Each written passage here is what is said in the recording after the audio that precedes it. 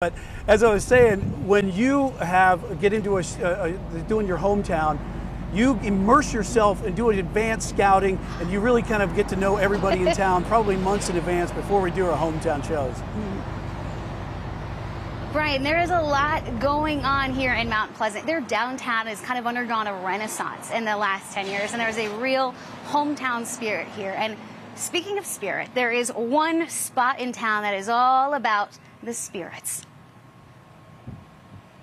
You spend enough time in here, you notice a few things that don't really make sense. From the outside, it's pretty obvious. The barbed wire fence and the guard tower are telltale signs of time that keeps dragging on. But inside the old prison in Mount Pleasant, everything is not what it appears to be. The first thing you see when you open the doors are the jail cells, so eventually you get used to it, but it's always still the first thing you notice every time you walk in. Sebastian Correa is plenty used to it now. His main office is the D dorm, but instead of prison beds, it's stills and barrels. The prison closed for good in 2011 and became Southern Grace Distillery in 2016. And now, every old building is full of spirits. A fair number of the people who were here for bootlegging. The ones that are still here, how do you think they feel? Ben Mabry doesn't need to guess how those prisoners may feel. They tend to show him. I won't have to tell you when you hear it. You'll know. Especially if they start walking down here. He says there's a spirit named Lizzie who tends to giggle. You want to play, Lizzie? Joe, who's in solitary confinement. Way to go, Joe. Walk by, set it up. Oh, there you go. Someone near the stills. They have pictures and recordings from all over the prison. And now, so do we. In a heartbeat. So you've had many people. We got them now. This is the B block in the older prison built in 1929.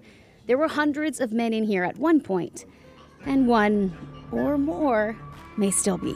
All right, Donovan, I got a flashlight in here for you, buddy. These ladies, okay.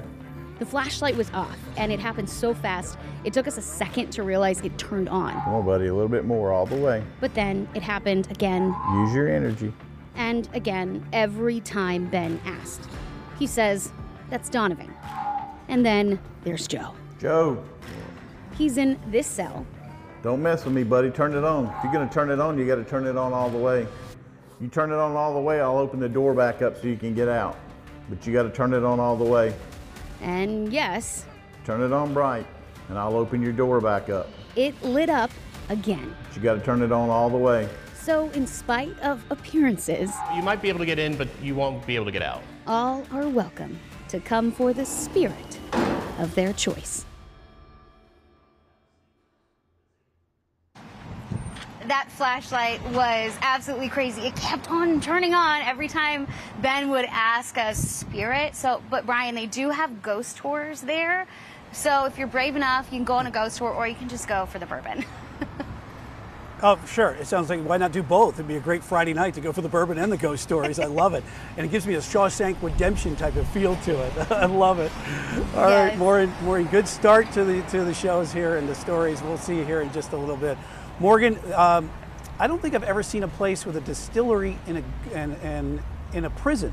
That's got to be a new one. That is pretty cool. I don't think I've ever seen a story that's actually physically giving me goosebumps when the flashlight went off. Yeah, the hairs on my arm definitely raised. That was pretty impressive, Maureen. She's got guts going out there.